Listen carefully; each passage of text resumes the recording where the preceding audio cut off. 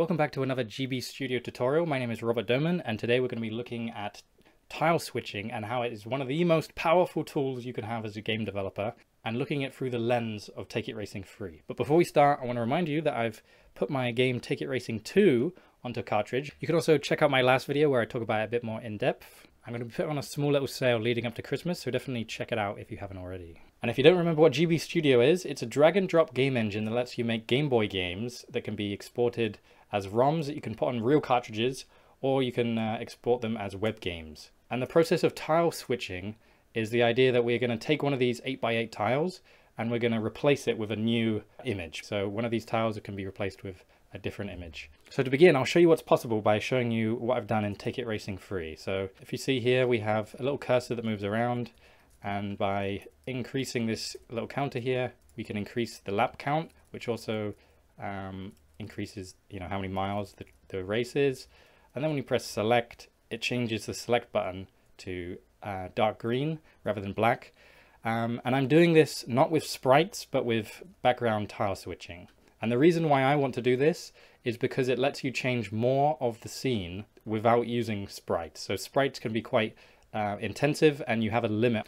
If we go on here, and actually this level counter here, where it says level and has the bar across here, that's also using tile switching. And the reason why I want to use tile switching for this case is because you're not allowed this many sprites in a row. If I was to do that, it would start bugging out, and you'd start seeing glitches and things going wrong, because the Game Boy cannot physically, or with GB Studio, you cannot physically display that many sprites in a horizontal row without things going wrong visually. And I just believe that's because the sprite layer has less power than the background layer. So with the background layer, we can just switch things. So if I select this car and I then do the same with the engine, I'll just select this engine. And then if we purchase some tires and we select them, then we can move forward and we can increase here. You see how all of these stats are changing. We've got the gearing icon here. It's going up and down, and we can then change our downforce and our acceleration depending on what speed we're at. And again, by using tile switching, it means we're not having to worry about sprites with hundreds of frames. For example, if I wanted this 27 to be able to display from 0 to 99, that's 99 different frames I need a sprite to have. However, with tile switching, all I have to do is reference a background and call upon 0 to 99, which the background can have. And then it will just replace that tile with a tile that I've predetermined, right? Okay, so we've just accepted, and now we're going to go into our first race. And obviously, again, this is tile switching, all of these numbers, this power bar. And then if I go over to the pits, we have all of these with tile switching, and even the fuel gauge is tile switching, the temperature gauge, and even this car. This car, obviously I'll show the scene in a minute. The car is a load of jumbled mess when you see it, and then I'm replacing that jumbled mess, those unique tiles, with this image, and the same with the engine, so that no matter what car and what engine we pick, we have the correct ones displaying for us here.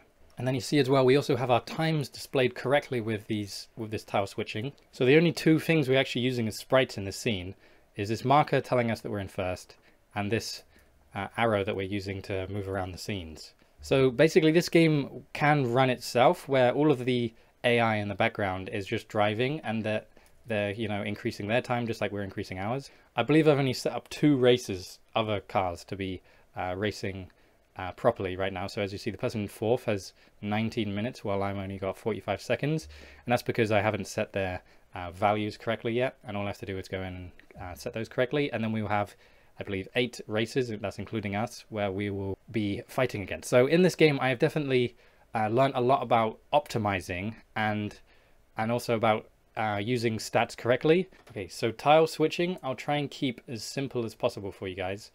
The first step to a tile switching is knowing which tile you need to switch. So for example, if we look here, we have, actually I'll keep it even simpler. See, it has 13 written here, and this tile, which we've highlighted, is a unique tile in this scene. I've made sure because I've tested it. And by unique, it just means that if you look at this tile, the artwork is not repeated, or this tile is not repeated anywhere else in this scene. So now I have a tile here, and I now need to have something to replace it with. So if I make a new scene here, I'll show you that I've made a scene called position switching, and if you have a look here, okay, so there's two things we need to know right now. That I have highlighted this tile up here, and now down here it's displaying exactly the scene position, and it says x0 y0, and that means that this is tile 0 in this scene. And if we move along, you'll see that that number down here goes up 1 2 3 4 all the way up here till 20, because I've made this scene as wide as a Game Boy screen, which is 20 tiles. So if we go down onto this next tile, it says x0 y1, and in the terms of the scene, this is actually tile number 20. Okay, so we've gone along and done 0 to 19, and then this one is tile 20. So if I was to call upon this scene and say I need one of your tiles, I would know that tile 0 displays as this big fat 0, and tile 10 displays as a big fat 10, right? And then if I want these, I'll have to do extra work, but for now we'll keep it simple. These right here from 0 to 10 will display as 0 to 10 if I'm calling on them from a different scene. So that's exactly what I'm going to do. This scene is called position switching. So if I click on this scene here, so I'm now going to be working inside this blue event group that I've just created, okay? And all I'm going to do is I'm going to be writing a GBVM script. And GBM you can find by typing in GBVM here. And as you can see below this, I've actually already got a little thing that I'm using to display the timer counter at the very bottom. So I'll obviously use that as reference when writing this. But basically, we're going to be typing in VM underscore replace underscore tile underscore XY. And that is the first part of this script that we're writing in order to replace this 13 with our correct value, okay? And our correct value will be obviously the position that we're in as a player. And for example, instead of the racing position, it could be your health, it could be your ammo count, it could be anything that you need in your game. However, this works perfectly for static scenes like I have in my game, or menus like I've been showing. So if we now continue, we've got the VM replace tile XY. So we're saying we want to replace a tile at an XY coordinate. And obviously we're doing this in our scene, which has the 13 that we want to replace with the actual thing. So we're going to do comma, and we're going to now add a reference. So you should have made a scene like I did up here, where it has all the numbers you want or the icons you want displayed in order to pull that information into a different scene, okay? So we're going to be adding a reference down here. I'm going to go in the background, and if you can find it, great. Otherwise you can type it in. I know it's called position switching. And now I have it here, and it has 3 options. So basically what this does is helps you know what to type in. Or actually, if you click on it, you click on this top one that's called tile set, it says copied to clipboard.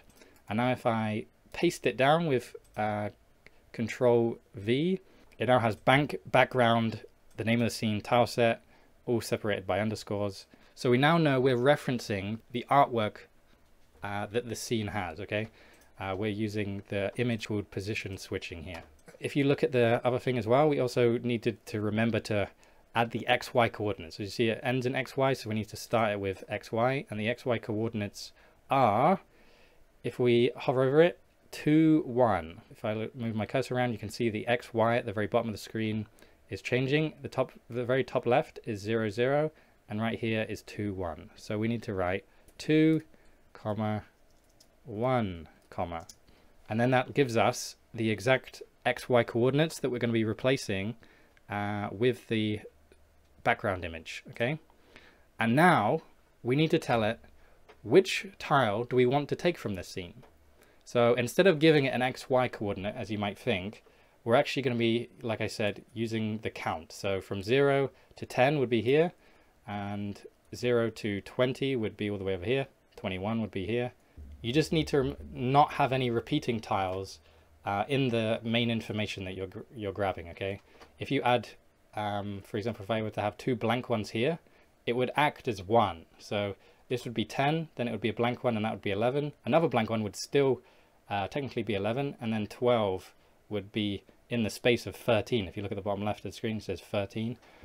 So adding blank or repeating tiles takes away from this count. So you need to make sure that your tiles are unique if you're going to be referencing them like we are.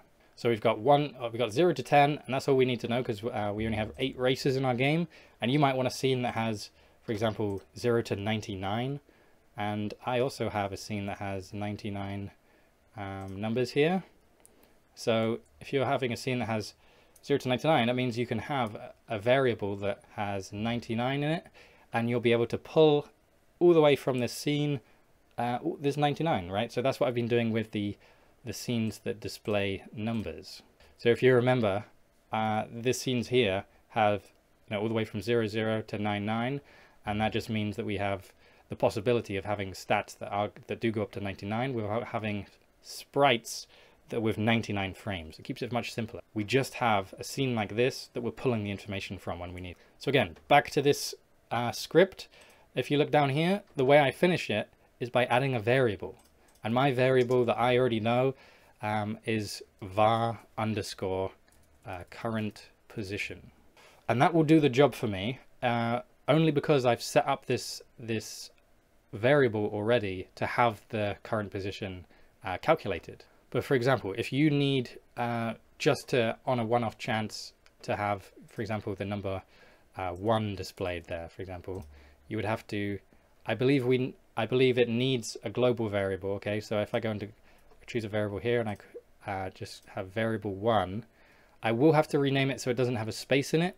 So if I just take out the space and add variable 1 there, we can now put that before the script, and instead of using variable current position, we want var underscore, then we need to exactly call this name, okay, variable 1.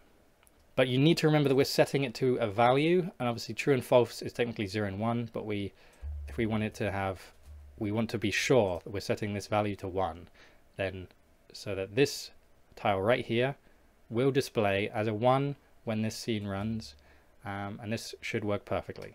If you've read the GB Studio Central article, you may have seen that it's using things like Argo.0 or something like that, and I haven't been able to make that work for me specifically. I've only been able to make it work with these examples here. You may sometimes find that it doesn't let you build because it says that it's not referenced, this variable isn't referenced anywhere prior to this happening. And I often find that by setting a value for that variable in the opening scene, it will let you do it. But I've also found that by going in the build and run and ticking enable this Emeculus C debugging, you will also be able to get past those warnings and errors. So obviously some things like this require a bit more testing and a bit more trial and error than you might hope, but think about this coding as like hacking. We're literally ripping the screen, we're ripping this tile from the screen and replacing it with a tile from a different scene. It's going to be a bit of work for the console and for the coding, right? So if you have too much of this going on, or if you have it during runtime, you will see that like each tile is done one by one as it goes down the list of scripts to execute. So I have all of this happening before it fades in. So if you see, I've actually disabled the automatic fade in. I do the tile switching and then I fade the screen in order for it not to be visually unappealing, where it's all filling out these random unique tiles, right? If I didn't do that, then it would fade in and then the script would do, and it would fill up with the information. And it might be cool, actually. That might be a cool effect you might want in your game, but you need to be aware of it and why it happens. And here again, look, here's the mess I said about the car. By writing 0 to 46 here, I'm creating definite unique tiles, okay? If I was to, just randomly scribble, it might not actually be unique, but by writing the numbers, you know that it's unique. And if you didn't already know, if the tiles aren't unique, it will replace all of those tiles in the scene. So for example, if I was to replace this dotted bar, or like just this tile here of this this bar. If I replace this one tile, it will replace all the tiles that are exactly the same in the scene. So it may just be this line, but for example, if I was to replace this tile, it would replace all of the ones across here, here, all the way along the bottom. And that might not be what we want, right? You may want to just have a part of your scene change. Not every tile that's like that. You only wanted that specific tile in that specific place. So if that's a problem you're having, consider trying to make your tiles unique. But if you do that, you also may need to set the correct display at the beginning of the scene so that it's not, you know, a jumbled mess.